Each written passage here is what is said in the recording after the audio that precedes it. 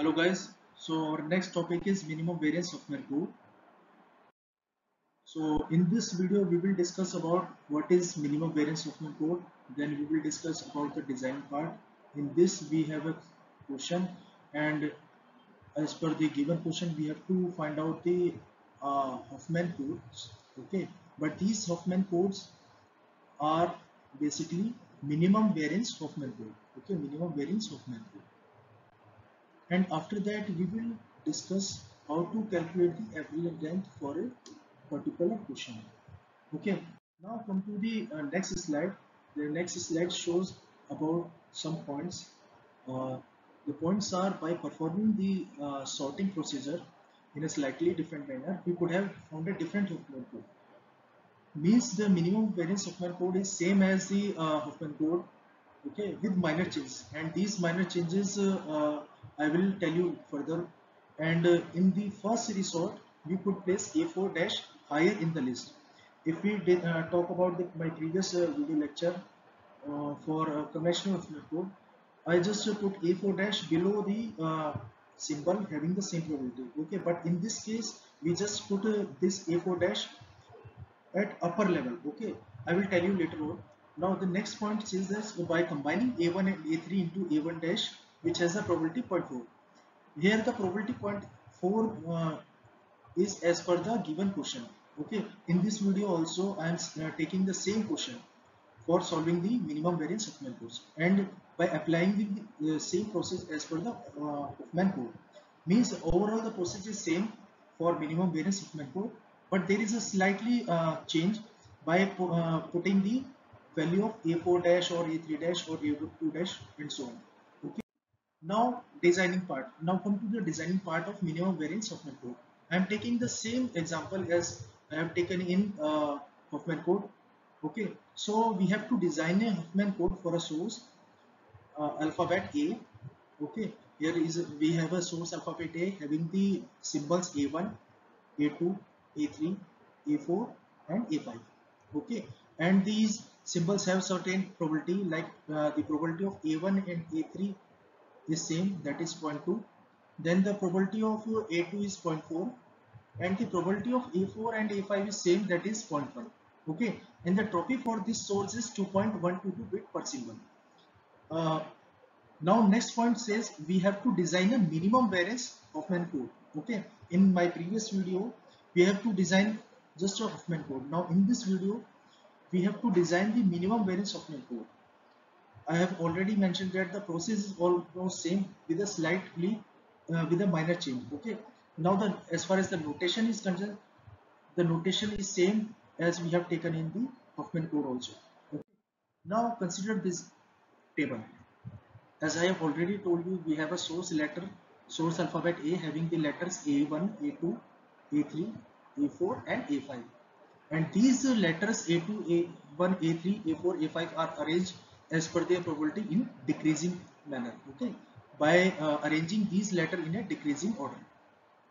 So by arranging these letters in decreasing order, the letter A2 having the highest probability 0.4 and the letter A1 having the probability 0.2, again the letter or symbol A3 is probability 0.2, then A4 symbol A4 having the probability 0.1, and the last symbol letter is A5 having the probability 0.1. Now the third column again shows the code word, and basically these codes are Huffman code. Okay, but here we are considering the minimum variance Huffman code. So in this video we have to find out the minimum variance Huffman codes, not Huffman codes, minimum variance Huffman codes. So basically this first table is initially a 5-letter tables as per the given question. Okay, and as per the given question we have a source alphabet A having the letters A1, A2, A3, A4, A5 and all the probabilities already given in the question. Now come to the next slide. Now in this slide we have as per the given table we have letter A4 and A5, okay, which having the lower probability. So letter A or symbol A4 and A5 have the lower probability. So the symbols having the lower probability we just assign their codewords. So in the as per this table A4, A5 have the lower probability. So we just assign their codewords, and the codewords are following as the code word of A4 is assigned as alpha 1 concatenate 0, and the code word of A5 is alpha 1 concatenate 1. Okay, or we have already know that the alpha is the binary string and the stack means here is concatenation. Now what we have to do, now by putting or by assigning these code words for A4 and A5, we have a new alphabet A dash. Okay, and this alphabet A dash have uh, have four letters, and the four letters are A2, A1, A3. These three letters are already same as the previous, as per the previous table, but the fourth letter is A4 dash, and this A4 dash comes from the A4 and A5, or comes from the code word of A4 and A5. Okay, so A4 dash is the combination of A4 and A5, and the probability of A4 dash will be the summation of probability of A4 and probability of A5, and the probability of A4 is 0.1 and the probability of A5 is also 0.1. So the probability of A4 dash, probability of A4 dash will be 0.2. So here the probability of A4 dash is 0.2.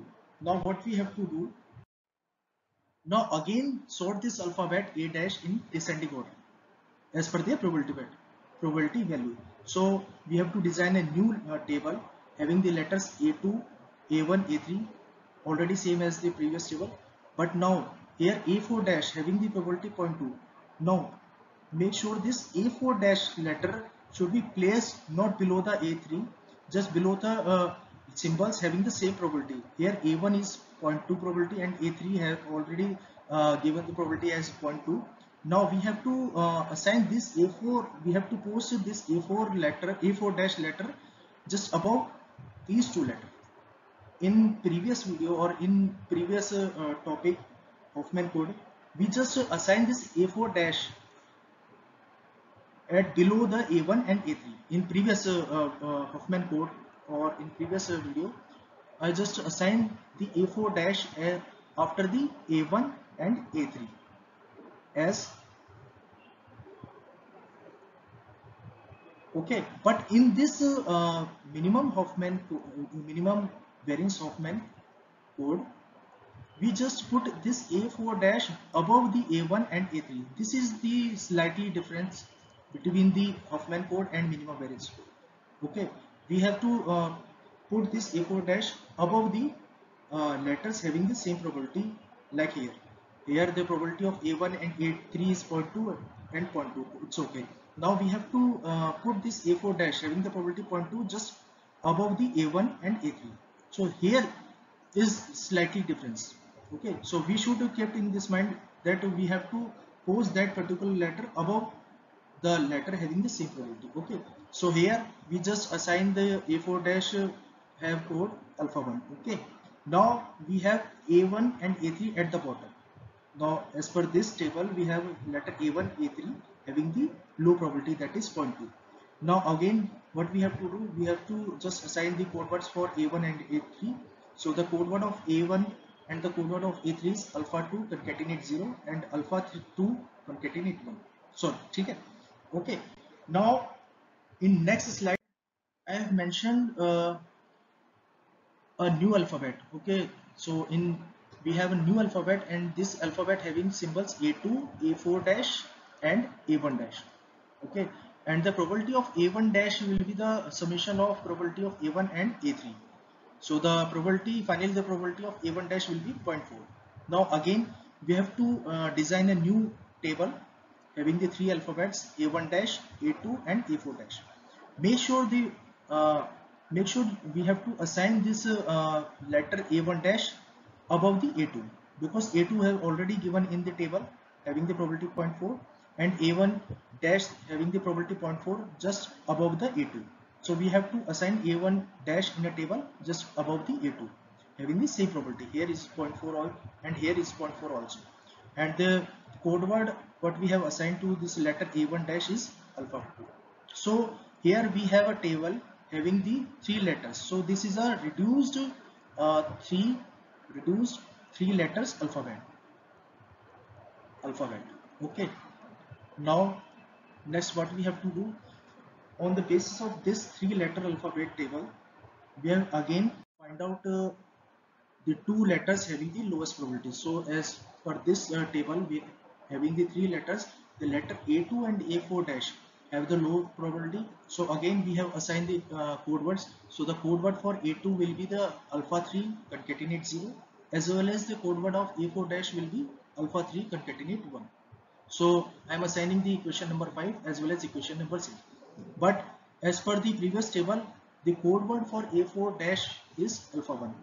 Therefore, we can say that the alpha 1 equals to alpha 3 concatenate 1.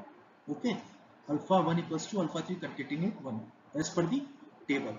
So I am putting this equation as equation number 7. What does happen? It means that the code word of A4 will be the alpha 3 concatenate 1 0. If I am putting the value of alpha 1 equals alpha 3 concatenate 1 in equation number 1, we will get the code word A4 equals to alpha 3 concatenate 1 0.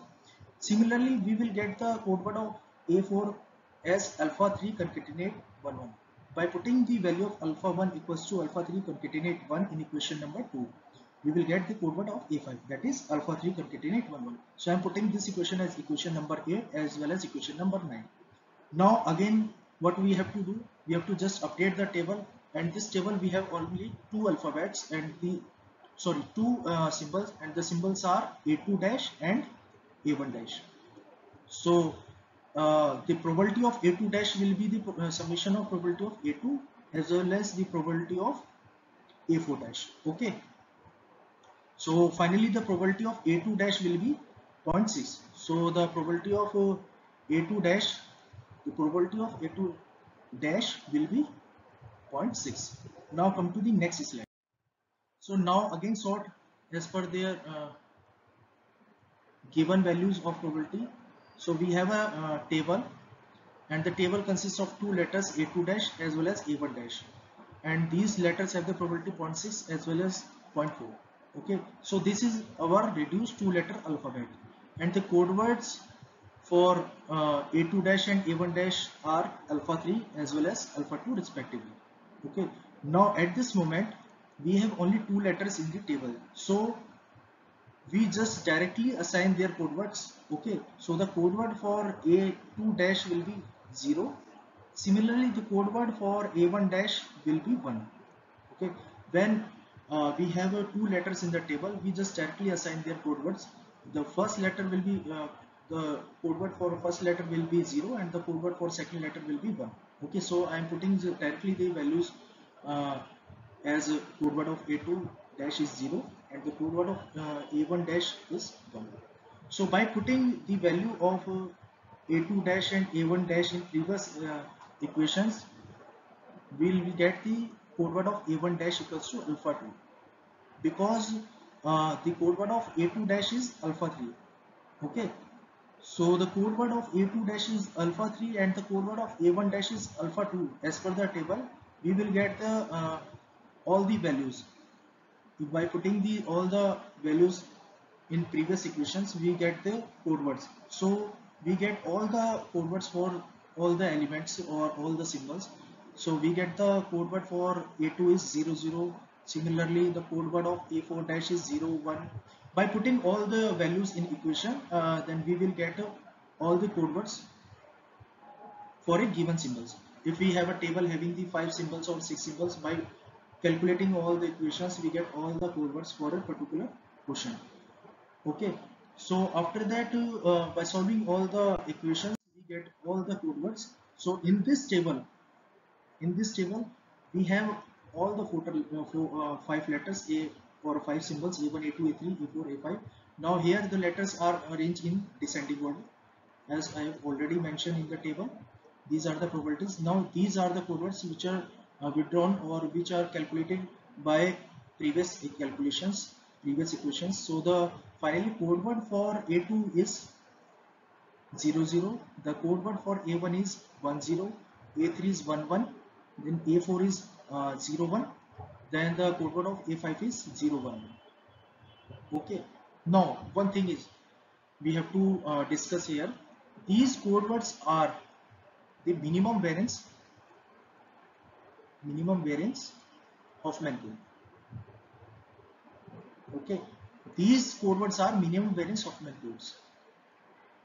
And as far as the Huffman code is concerned, or you can say the traditional conventional Huffman code is concerned, the values are different. As I have already discussed in my previous lecture, in the Huffman code or conventional Huffman code, the letter A2 have the code word only one.